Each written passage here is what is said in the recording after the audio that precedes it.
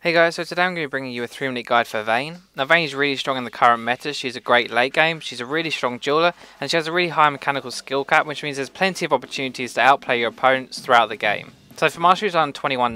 Now the reason I don't run 21-6-3 is because you don't really need the mana regen, but you do need the extra survivability to help you survive the lane. Now for runes, I run very standard flat AD marks, armor seals, magic resist blues, and then 2 lifesteal and 1 AD quinn. Now the reason I run 2 lifesteal is just to help sustain you in lane, and then the 1 AD will help you last hit under turret. So for skill order there are 2 options, but I prefer taking Q first, then W and then E, taking a point in your ultimate whenever available. This gives you great repositioning and allows you to abuse the stealth in your ultimate more effectively. The other option is to max your W first, then Q and then E. Now this will give you the most damage output with your W, but it does mean that your trades in lane are a little bit weaker. So Vayne has a lot of choice when it comes to build paths, but I'm just going to focus on the 3 most viable options at the moment. Now you want to start with the Doran's Blade, and this is because it gives you the health, AD and life steal that's going to allow you to sustain in lane, and also the trade potential. Now the 2 items you want to work towards first are going to be your Cutlass and then your Berserker Greaves. Now I'll put the core item here as Blade of the Ruined King because I think it's the best option for her at the moment. The active gives you great kite potential, does a lot of damage to the enemy and also heals you for a lot. It also gives you attack speed and lifesteal, which makes you a great dueler and synergizes with your W really well. Now this is where the build paths differ. So if you're feeling Korean, you can go Blade of the Ruined King, Phantom Dancer into a Shiv. This build is all about your W and the attack speed that you get from it. The lack of AD is made up from the bonus damage on the static Shiv, so that means that your auto attacks still do a relatively large amount of damage.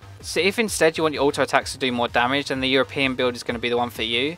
The Infinity Edge and Last Whisper combination means that your auto attacks and crits actually do a hell of a lot of damage, and the Blade of the Ruined King is still going to give you the kite potential. Now the last build is completely different, it's only really seen on the NA servers. You're going to go Bloodthirster, Phantom Dancer and then Last Whisper. Now this is going to mean your auto attacks and especially your tumble does a lot of damage. Once the Blade of the Ruined King gets nerfed, this is probably going to be the build that everyone reverts to. Finally, these are the 3 most viable options for defensive items. J is good when you're getting focused by assassins or burst down in team fights. QSS is good against hard crowd control, and Frozen Mallet is good when you're not really getting focused but you need to kite more. Vayne levels 1 to 3 is reasonably strong because of her kit. She has a stun with her Condemn, the auto attack reset with her Q, and then the W for extra damage. Now the best way to harass on Vayne is going to be to wait till the enemy comes to CS, auto attack them once when they take that CS, and then instantly tumble for a second auto attack. Now this means you're going to get 2 auto attacks with the extra tumble damage in a very short space of time, and it's difficult for the enemy AD to return that sort of damage. Now pretty much all of Vayne's kill potential lies on her Condemn. If you condemn the enemy AD into a wall, you're most likely going to pick up a kill or at least a flash, but if you don't manage to condemn them, you're probably going to lose that trade. Now your job in team fights is to attack the closest target possible, and Vayne is really good at shredding tanks, so it doesn't matter if you're attacking the tankiest target on the enemy team. Remember to use your tumble defensively and never tumble into the enemy team, but always away from them. Your kit is really good at kiting, so you shouldn't need anyone else to peel for you.